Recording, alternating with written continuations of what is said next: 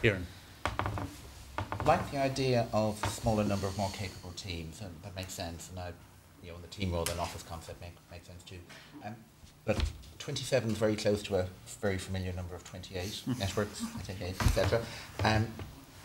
Not really asking a structural question. How are we going to make sure that the ways of working, the culture, is truly different? That engagement of public patients, patient organisations, health and wellbeing boards, CCGs, that on the ground is really going to be imbued from the start, because there's a huge amount of work just to get the structure right, and there's a risk as ever that the structure will be perfect, but then we'll have to catch up on everything else. I think it's a really important point, and I think anybody who is trying to see the old system recreated in the new is missing quite an important set of points. These are completely different organisations with different functions and consequently a different set of relationships and ways of working.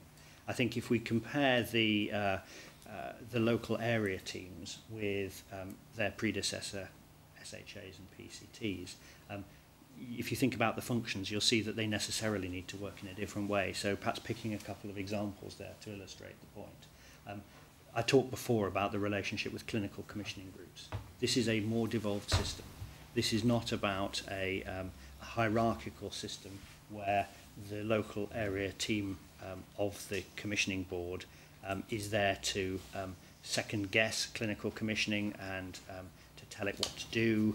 It is absolutely there as part of an accountability relationship, but in many ways that is absolutely not the prime focus. The prime focus is one of development, support, and frankly partnership on the big strategic issues that face the population that is served by those CCGs and by the area team. So if I think about how it would work on a health and wellbeing board, for instance, because the same arguments apply to our partnership with local government, this is about us having a capability to work alongside as equals local authorities and CCGs to contribute our role around specialised commissioning into that debate and our role around looking at outcomes, as opposed to and this is a caricature to prove a point, a more directive set of relationships based on a hierarchy. And I think we're trying to engineer that in at all levels through the recruitment process and making clear that we're setting something different, but it's actually useful to have an opportunity to discuss it in this forum, because I think it's also something that we all need to communicate in our daily work, really. So I think we're building something different. We are recruiting on that basis, and we are clear that the success or failure of this depends upon those relationships and that way of working going forward. I have to say the initial signs are very positive, and conversations that we're having with CCG leaders and others give a sense that we've got a shared vision on much of how this would work. So I'm optimistic it'll transpire very well. Bill. Thanks, John. Just to reinforce the point that Ian's made there, we've been talking to local governments nationally quite a lot about our relationship and how we can work together.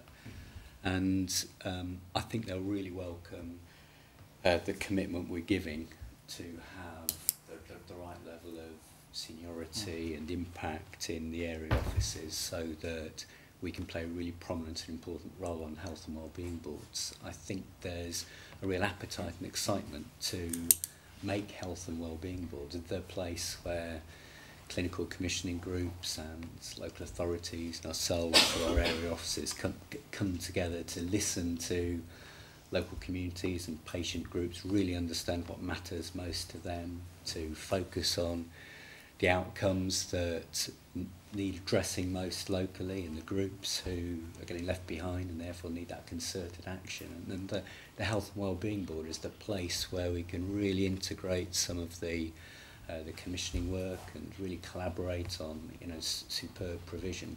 I think is an idea that local authorities are really getting quite excited about. So I'm sure they're going to welcome this commitment.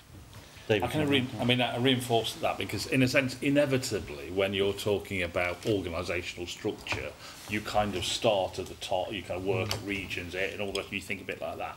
And I perfectly understand why we have to do that, because that's the kind of the nature of the discourse we have. But I just reinforce this thing about how different this is and how determined, I guess, we all are to make it different.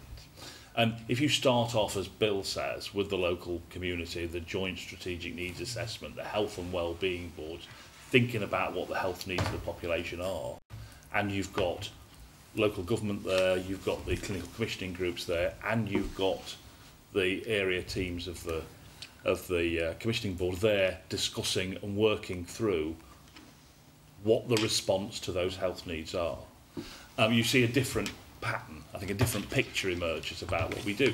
So Ian's absolutely right. For some of those circumstances, the area director or whoever's there for the area team would be holding the clinical commissioning groups to account for some of the things that they need to do. But similarly, they'd be holding us to account for the commissioning of primary care, the commissioning of specialised services. So you can see that mutual accountability building up, and I think that's a much more healthier way of seeing how this could work, this mutual accountability and partnership at a local level. If I think you're driven to try to draw a diagram which has commissioning board area team there, clinical commissioning groups underneath in a sort of line, you completely miss the point of what we're trying to create here. Now that is not just, that is a cultural set of issues, that's the nature of the leadership we're going to have, the way we're going to build these things. That is a fundamental change in the way that we work. And I think that's the right way to do it. We just have to be absolutely determined, because there'll be all sorts of pressures on us to kind of move away from it inevitably. There'll be lots of expectations laid onto us to do it, but we need to keep really firm to that vision, I think.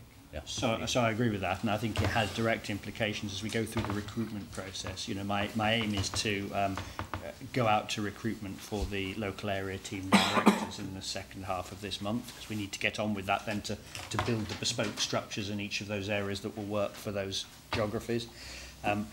And I think what we need to be able to create are multidisciplinary teams in the local areas that can be the board for all those different conversations that the board needs to have locally. What we don't need, I think, is a situation where we make it so complex that people feel they have to talk to different bits of the board, talk to the centre of the board and the rest of it.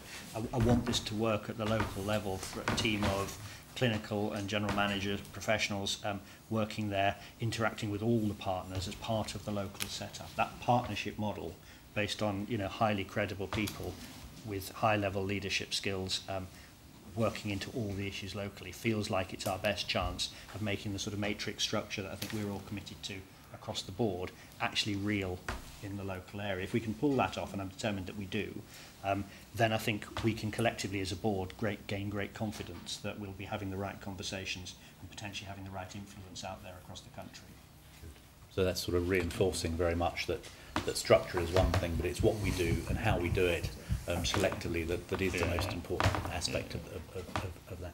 Can I just ask one question? You talk about co-producing the final design collectively with your regional directors, the SHAs, PCT, CCGs.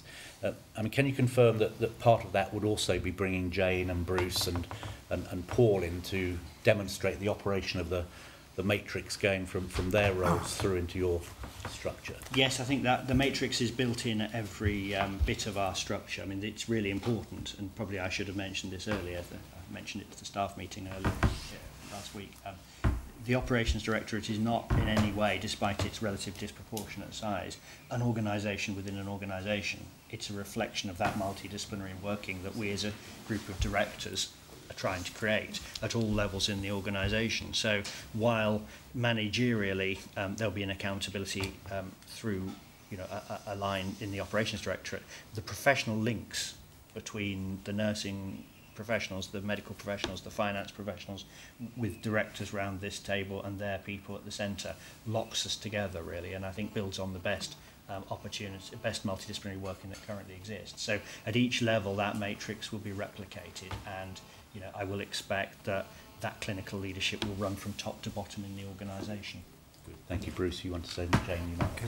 Thank you. And may I just say, Ian and I have discussed this at some length over the course of the last few weeks, and we see a fantastic opportunity in the team structure that Ian's trying to put together to create opportunities for medical colleagues that want to join the board to have far more interesting and focused jobs. So in the current structures, PCTs would have medical directors who would be expected to be experienced in a wide range of different areas.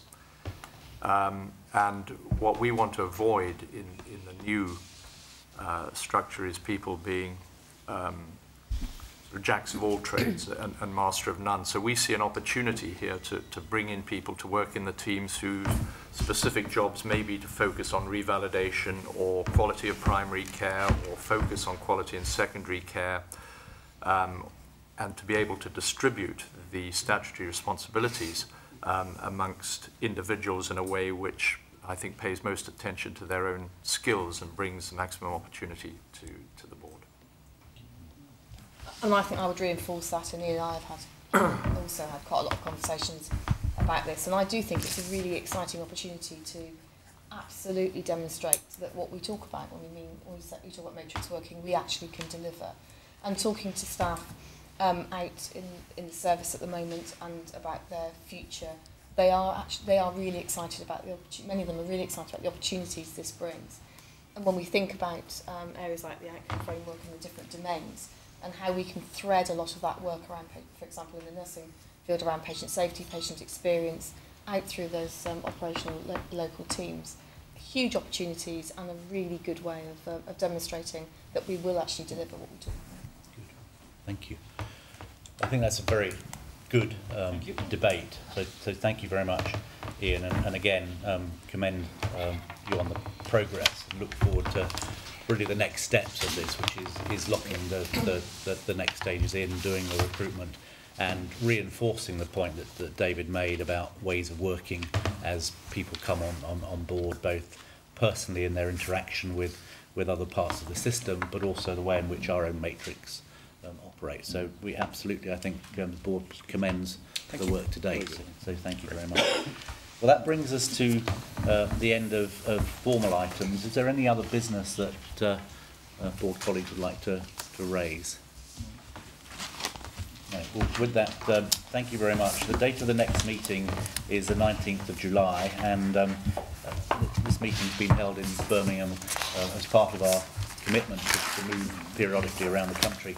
The next meeting will be back in Leeds, but perhaps over the summer we'll find a location beyond Leeds for another board meeting. Can I thank you for all the hard work done by the executive team on behalf of the board, and look forward to the further progress in the relatively short period of time we have going forward. So thank you very much, and I think we have the opportunity to have a coffee outside with members of the public. So with that, I close the meeting. Thank you. Thank you.